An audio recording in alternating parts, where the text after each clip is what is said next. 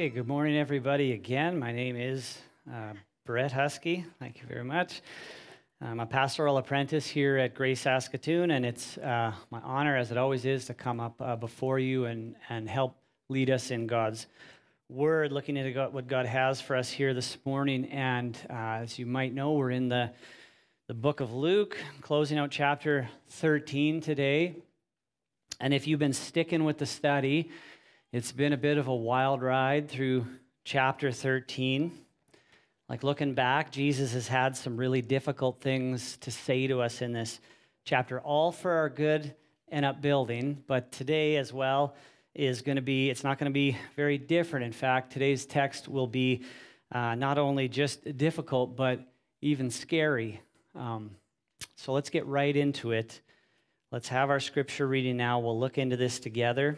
And I'll come back up here and we will talk. Yeah. Reading from Luke chapter 13, verses 22 to 35. He went on his way through towns and villages, teaching and journeying towards Jerusalem. And someone said to him, "Lord, will those who are saved be few?" And he said to them, "Strive to enter through the narrow door. For many, I tell you, will seek to enter and will not be able. When once the master of the house has risen and shut the door, and you begin to stand outside and to knock at the door, saying, 'Lord, open to us,' and then he will answer you, 'I do not know where you come from.' Then you will begin to say, 'We ate and drank in your presence, and you taught in our streets.' But he will say, 'I tell you, I do not know where you come from. Depart from me, all you workers of evil.' In that place there will be weeping and gnashing of teeth, when you see Abraham and Isaac and Jacob and all the prophets in the kingdom of God, but you yourselves cast out. And people will come from east and west, and from north and south, and recline at the table in the kingdom of God. And behold, some are last who will be first, and some are first who will be last."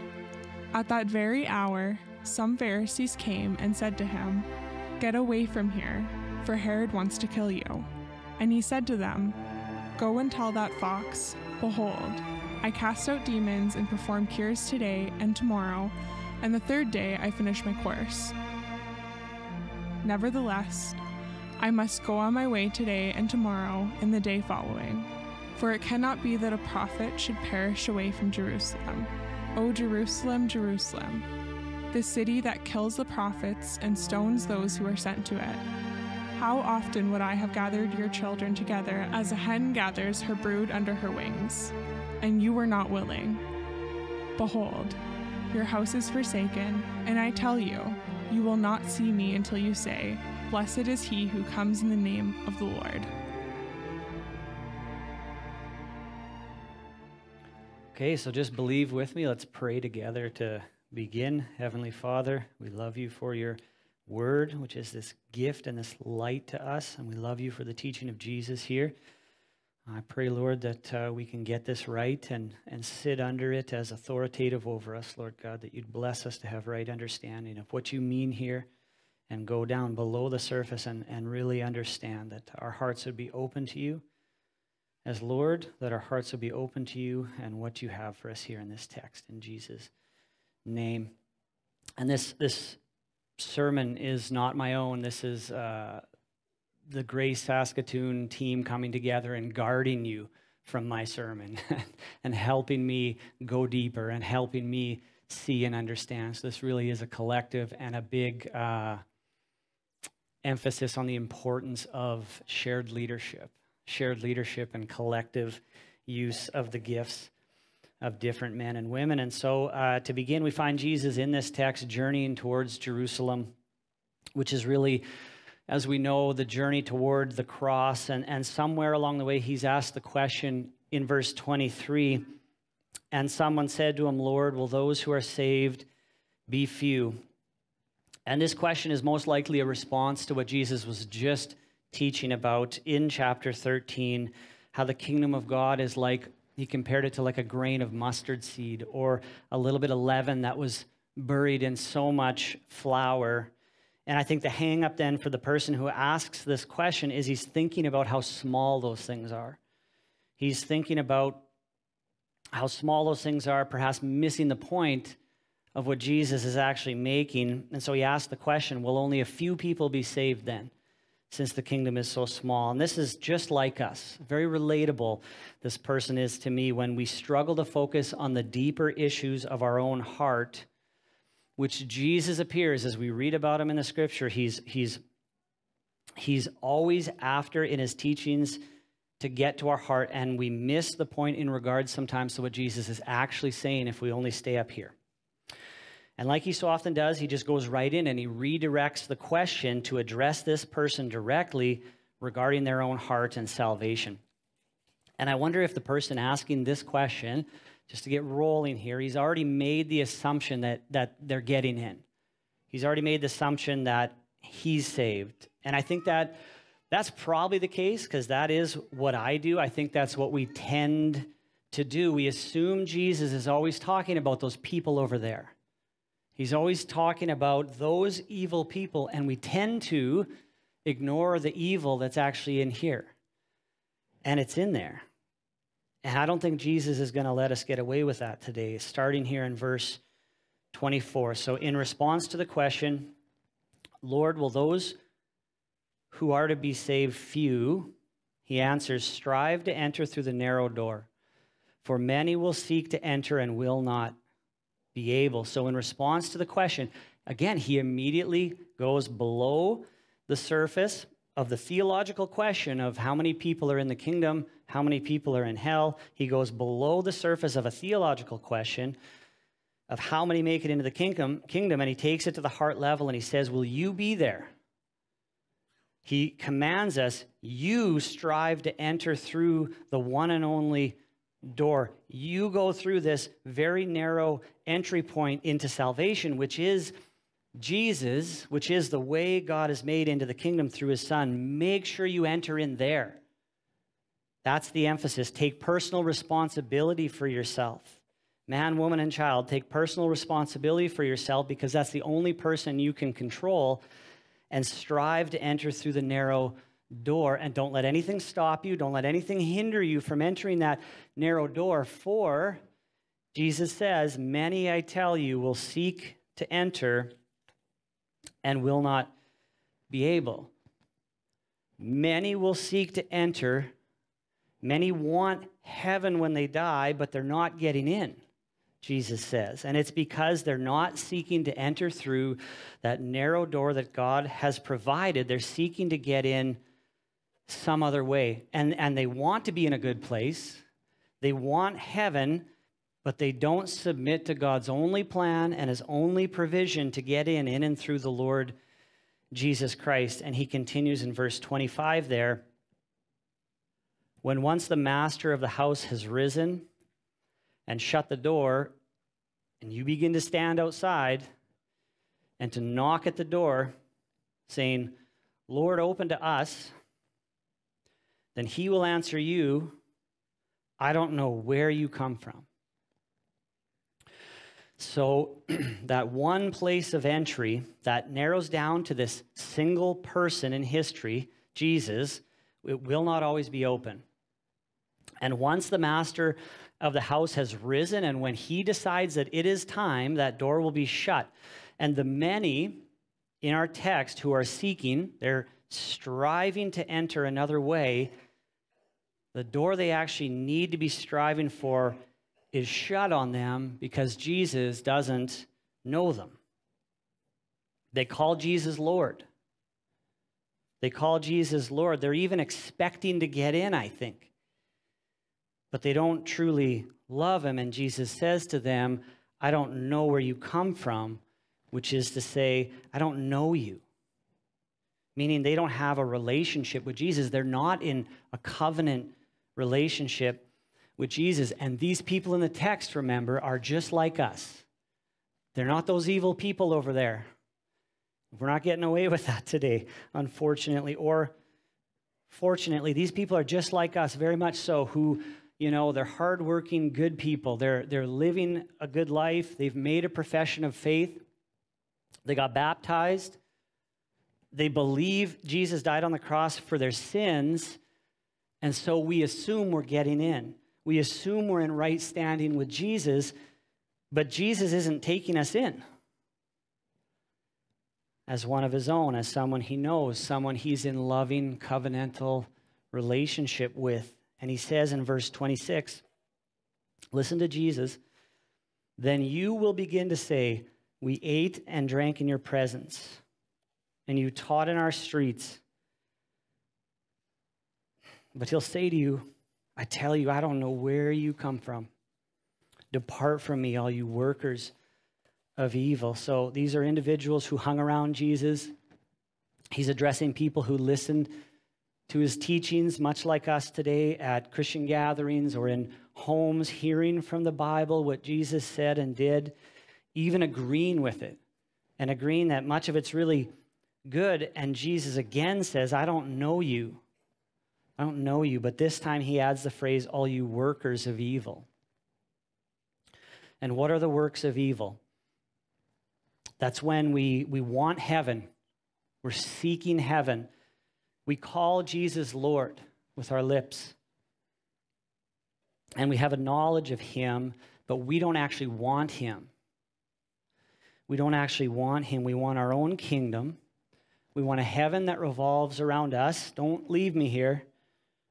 But we don't actually want him. God is this means to get what we want. It's like calling Jesus Lord, but then not giving up ultimate control of our own life, hanging on to control of our own life. It's like having listened to his teaching, but not trusting him enough to obey his words. Jesus is not enough. That's what that says. Jesus is not enough. And this is when our motives are ultimately for self-glory, self-fulfillment, and not God's glory, and not love for him, when he is the creator of all things and we're the creature. God is the maker and we're the clay.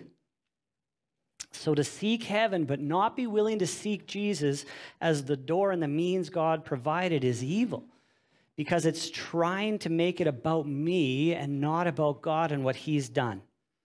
My way and not God's way. My truth and not God's truth. To call Jesus Lord and only submit to what is agreeable to me. Like when Jesus is speaking a hard truth, and he's been doing this for weeks through chapter 13, when he speaks a hard truth or something I don't like, if I ignore it, or if I justify my own disobedience to it, what I'm doing is trying to make Jesus a part of my life, but not let him reign as Lord over all of my life. Not let him reign over all of my heart. It's like saying Jesus is Lord, but then actively trying to just shoo him away from the throne. Oh man, and spitting in the face, and this is not an overstatement, it's spitting in the face of God who offers me peace through Jesus Christ as the way into salvation, and denying him his rightful place. It's evil. It's a work of evil when we call him Lord and spend time with his church and with his people in his presence, and the whole time just be after what he can do for us and not who he is, and not who he is in truth. It's using God as a means to the end. And I'm not getting in with that. I'm not getting in verse 28. It says, in that place, there will be weeping and gnashing of teeth. In the place where we don't get in, the place where the door is much to our surprise suddenly shut, we will weep. But this is not repentance. So when we see that, when we read that here, don't picture some poor, innocent creature who just wanted heaven and this big, mean old God is standing back like you're not getting in. The tears that are shed in that place, they're not tears of repentance. This weeping, if it lines up with the rest of the description of those who are cast out, this is a sadness all about ourself. This is weeping for our suffering and our consequences and our bad circumstances. So they're tears of self-pity. because it's all about us. And these tears, they come with anger. They come with blame toward God. It's all because of him. I'm outside. I'm not getting in because he won't let me in. My suffering, it's his fault. I didn't bring this on myself. And there's this gnashing of teeth, which represents all over the scripture this hatred towards somebody. And in this case, it's hatred towards God, who we will ultimately blame for our end. Like, man, I worked so hard. I read the Bible. I went to church. I gave my money. I did the thing. I tried to be a good person. Like, you owe me this. And in that place, there's weeping and gnashing of teeth. When you see Abraham, verse 28, when you see Abraham and Isaac and Jacob and all the prophets in the kingdom of God, but you yourselves cast out. And he goes on in verse 29. And people will come from east and west and from north and south and recline at table in the kingdom of God. And behold, some are last who will be first, some are first who will be last. So people will enter from all over, every direction, to do what? What does that say? Recline. Recline at table in the kingdom of God. Like, give me some of that. Whose table is it? Whose table? It's God's table. Whose kingdom is it? It's God's kingdom. It's Jesus' kingdom. It's all about Jesus. Jesus is saying, it's my home. It's my table.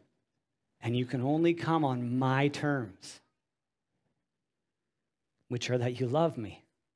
And you see the extent I've gone to love you. And this isn't just for Israel, praise God. No, people from every direction are going to come in. And just because Jesus came to Israel first doesn't mean he's stopping there. Praise God. In fact, some who Jesus came to first will be last, because Jesus is the door into the kingdom. And whoever rejects the door, even Israel, isn't getting into the kingdom. Because there's no other way. Jesus is the means God has provided through his Son crucified, where a sacrifice is made and freely given to those who will repent and believe into Jesus and enter into fellowship with him. And that's where we surrender our will, our thinking, our own preferences, hear me, our understanding of right and wrong, our lives. We surrender them to him as Lord, and we take up his will, and we start to pick up his thinking and what he says is right and wrong. So we have to align our mind with God's and see Jesus in truth for who he is and what he's done to love us, so we can stop just walking all over the blood of Jesus like it's some common thing. Nobody can come before God on their own terms. It's on his terms, which are awesome. God's terms are so good, where the worst sinner, the absolute worst among us, can just raise the white flag. He can just throw it up and surrender to Jesus in faith, treasuring him for who he is and what he's done, and trust that what Jesus has done is enough. That door is enough. But our pride and our self-sufficiency and our independence, it's got to go. It's got to go. We don't like admitting we're wrong. We don't like that we deserve to be cast out. We don't like admitting that we deserve hell. And I don't know how that strikes you, but that's true. We deserve hell because of our treatment of Jesus, and his Father is evil. We're so bent as a people on just trying to build our own identity, our own value. We're building our identity on our own worth. But Jesus has something so much better for us, of so much more value and of so much more worth. Let's go back in the text here in verse 31. It says, at that very hour, the hour Jesus is explaining this and teaching this to his disciples, some Pharisees came and said to him, "Get away from here, for Herod wants to kill you." And he said to them, go and tell that fox, gotta love Jesus. Behold, I cast out demons and perform cures today and tomorrow, and the third day I finish my course. Nevertheless, I must go on my way today and tomorrow and the day following, for it cannot be that a prophet should perish away from Jerusalem. So these guys show up again, and I can picture just Jesus. He's walking along and he's teaching this really hard truth, and it's like suddenly there's these hecklers shouting at him, saying, "Get away from here! Herod wants to kill you. You should probably keep going. Get out of here." And I really doubt that they're trying to help Jesus. I doubt they're trying to do Jesus a favor here. I don't know for sure, but I do love his response. I love Jesus' response. Go and tell that fox. If he wants to kill me, he can find me doing exactly what I've been doing. He's not changing the plan, and Jesus' kingdom doesn't bend the knee to another. There's no other kingdom that it folds to. So he's focused on the goal here. And remember where he's going. Where is he going? What's the goal? What's at Jerusalem? There's a cross there, right? And he's set his face. About chapter 9, the book shifted, and Jesus set his face now. I'm going to Jerusalem, toward the finish line, and nothing's going to derail that. So Jesus, the ultimate prophet, is choosing to go willingly to where the prophets perish, which is such good news. This is such good news for a sinner like me, because I do live my life so often without Jesus at the center. And so often I would call him Lord, but live as if I am. And there's times I want Jesus to come and fix the problem, but I don't want him to hang out after he fixes it. I don't want to spend time with him. So sometimes I just want to use God for his stuff, like my family and my abilities and my time, my body. That's all God's stuff. That's his stuff. And for all my wrong thinking, and for all my self-centered motives and all my unbelief and the lack of love I have for Jesus, there's a cross for that. There's a cross for that. Jesus finished his course. And in the events of the cross at Jerusalem where Jesus perishes, something remarkable happens there. It's in the procession of these awful events where he's mistreated and he's abused and beaten, and he's ripped open with this cruel whip and weakened in shock to the point of he can't really carry the wood they've strapped across his open back. And he's led outside the gate of the city. He's literally taken through the door and cast outside the wall to a cross where he's cast outside the kingdom of God. Condemned outside the door. And Jesus, in love, he was shut out so that we don't have to be. And Jesus heard his Father say, I don't know where you come from. Depart from me, you worker of evil, so that we, the wretches, we, the undeserving, the sinners, could hear him say to us, well done, good and faithful servant. Enter into the rest of your Lord. Come on in. Come on in. And it's as if we would pass him there in the doorway. In our sins and the just judgment of God that's being held back from us is unleashed upon him, and it's pressed down into Jesus' wounds. Well, the perfect righteousness of the Son of God, the way God has made for us to enter into the kingdom is transferred to us, and the only blood spilt to pay for that, to afford us this, is his. And the only blood on us is his, and what that means is that the blood-stained narrow door that God has provided for us a way into the kingdom, it's him. It's Jesus. Jesus is the narrow door, and it's not then that we want heaven. It's not then that we just want to get in, no, but that we want him. We want him who so loved us that he gave himself that we would never perish, that we would have eternal life. And now listen to the love in Jesus' voice here.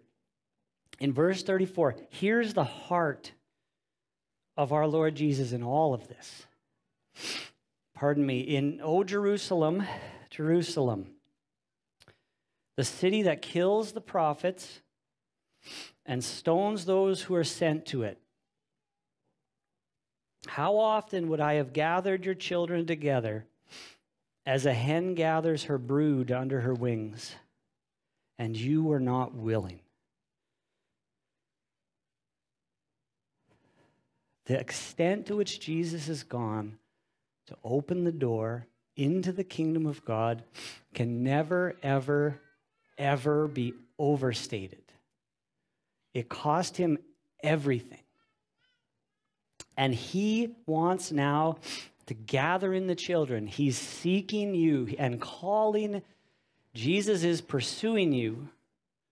The people who are following him, people who are identifying with him, people who are seeking to enter heaven, people who call him Lord. Jesus says, how often would I have gathered you together as a hen gathers her brood under her wings, and you were not willing. We have some chickens at home, and mysteriously, we had a chick. We only have one. And there's this little tiny, cute, little fuzzy thing, and all it wants to do is just nestle under that hen, and the hen's just willing. It's just got that thing pinned down. How perverse would it be if that chick would only stay in the corner? If that chick wouldn't come to its mother? It would be so backwards. And anyone not coming in, anyone not coming through the door to dwell with Jesus, it is because they are not willing to bow the knee to him, to come on his terms, because they don't see who he is. They don't see his amazing grace and love, and they don't treasure him as beautiful and just the answer to every longing of our hearts. And I think what God is doing now, with one hand, he is holding back his judgment from us. He's holding it there, he's postponing it, and he's got it. And with the other nail-pierced hand, he is begging you to come this way. Come this way. Repent and be gathered to him. He's pleading with you, and he's waving you over through this door, through the cross of Christ. He's calling you. He's reminding you even right now. He's pleading with you to strive this way. Come this way. He's saying, don't let anything stop you, because the day is coming when both of those hands get dropped and the door gets shut, and it will be too late. And it's not that God isn't letting you in. It's not that he's not letting you in. It's not that God is standing back with his arms crossed, but his arms were nailed wide open for you. Wide open for you. If you're not coming in, it's because you're not willing. You're not willing to come in. The last verse we have today says, behold, your house is forsaken.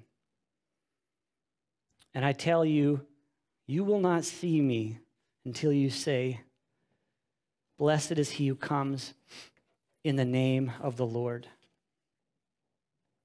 Our own house, what we're building, what we're trusting in to get in with, is broken. It is forsaken. Your religious system, your pride, your efforts, they're forsaken. And until we see Jesus for who he is, and he's literally with these people, and he's telling them, you will not see me.